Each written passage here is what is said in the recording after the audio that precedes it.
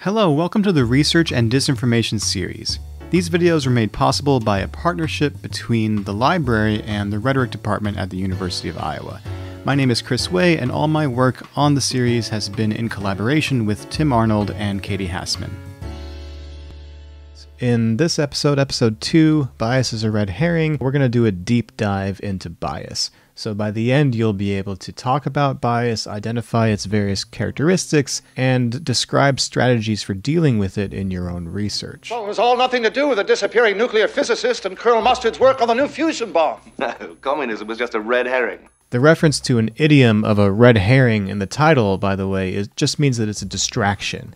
You've probably been taught to avoid bias entirely, and yes, sure, bias can be troubling and frustrating. It can even be dangerous.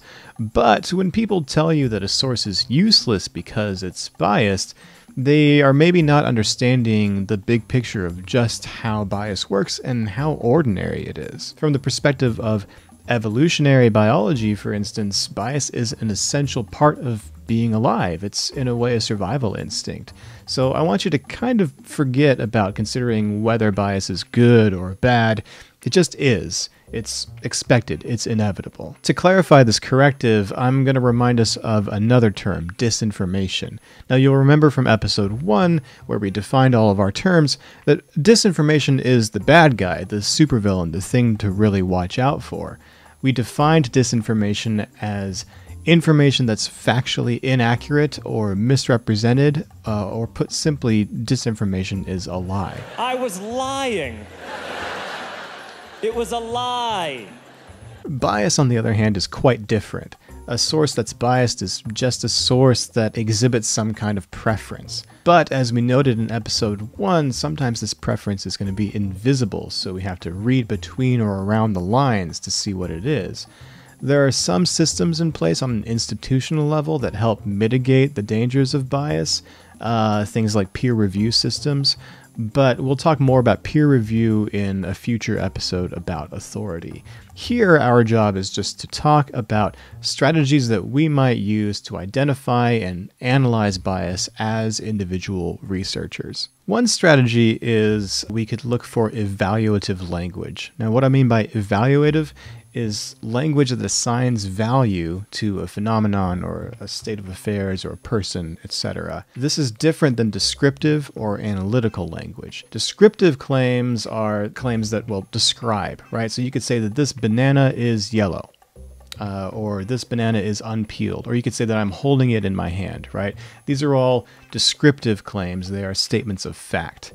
An analytical claim would be one that takes the facts into account to build some kind of analysis, to point out some kind of overall pattern, or to make a prediction. So if you told me that based on this banana's color, it's ready to be eaten, that's a culinary analysis.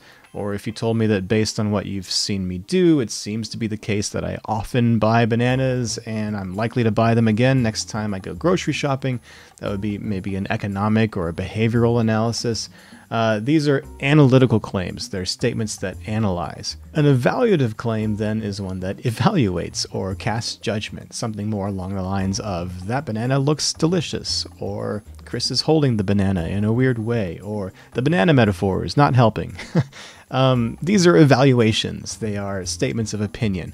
Now, often when you hear a lot of evaluative language in a piece, when there's a lot of opinions, it may be a signal that the speaker has some preference or bias, and in the worst cases, they may be using this kind of language on purpose to shift your opinion as a reader, to persuade you to accept their conclusions regardless of the facts.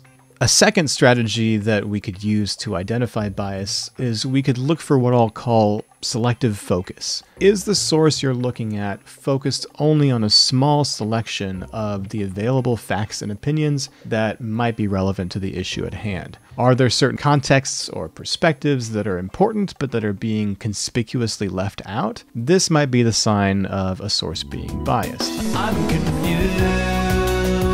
I'm confused. I'm confused. This is all getting very abstract, I know. So I want you to practice something with me, something hands-on. I want you to find a book that you have recently read, or an article, or a tweet even, honestly. Any text that you've engaged with and that you remember. It could be fiction or nonfiction. I'm going to go find some myself, and I'll be back in a few seconds, but feel free to pause the video if you need more time to find your own.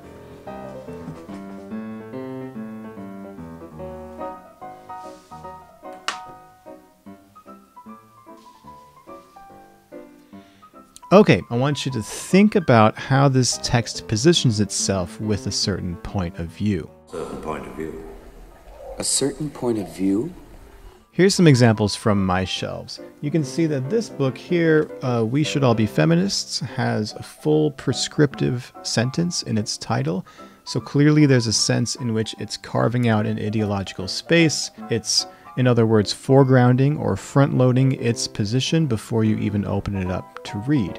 It's clearly a text with bias or a preference in favor of feminism and against anti-feminism. Now, of course, if you were to actually read this whole book, you would notice that the author adds quite a bit of subtlety and nuance and detail to what she means by the word feminism, and she goes to great lengths to anticipate and respond to and disarm some of the presuppositions and baggage that readers might bring to the text and to that word specifically.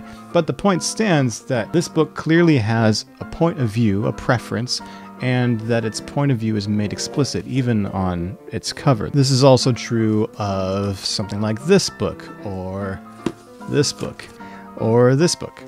The argument, at least the ostensibly central argument, is laid out right in the beginning. You will often see this strategy with articles online and with short form media, but sometimes, of course, with books. But there's other texts like this one that are more opaque. They don't tell you from the title or headline or cover what position they're going to take in any particular discourse. So finding the biggest biases undergirding texts like this might require quite a bit more digging. It's important to note that in either case, whether the text warns you about its biases or not, there's always going to be some digging to do. Which brings us to our exercise. I want you to consider the book in your hand, or the text that you found, and ask yourself 3 questions. You can pause this video at any time, of course, to give yourself a moment to reflect on these, and if you're in a classroom setting or a shared apartment space, it might be helpful to take a moment to talk with a neighbor and to think through these questions out loud. But here they are, 3 questions. Question 1. What are the assumptions that this text makes about the world? So here's an example that might seem silly. The Very Bad Bunny. It's a children's book about a bunny who often misbehaves. The book seems to be taking for granted this strange worldview in which there is such a thing as a good person, a bad person, or a bad bunny. And not just bad behavior, but badness as a trait. So I find this a little bit troubling, to be honest, but maybe my interpretation of the book's biases is in itself biased. So if you've read this book too and you feel differently, definitely send me an email. Question 2. What kind of perspectives does this text amplify, and what kind of perspectives does it leave out? This is that selective focus phenomenon that we were talking about earlier. Question 3. Does this text use evaluative language? And if so, what kind, how often, and in what context does it use that kind of language?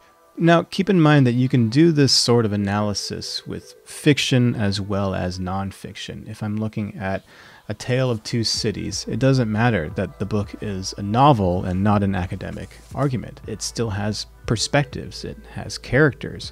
So I might ask myself, what kind of characters does Dickens choose to pay attention to over others? What kind of evaluative language does Dickens use in describing these people or these settings or these events and so forth?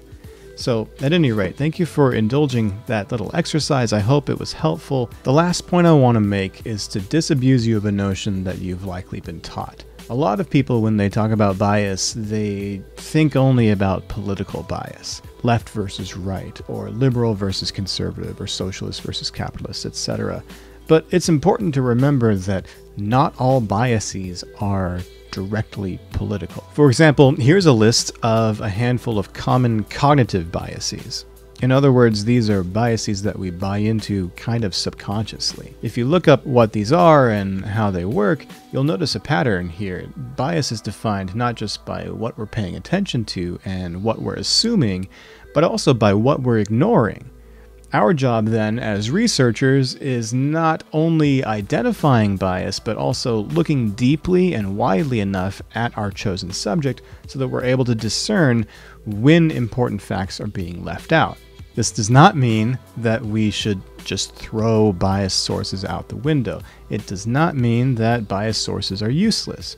What it does mean is that biased sources might have questionable reliability and they might offer an incomplete or problematic view of what's really going on.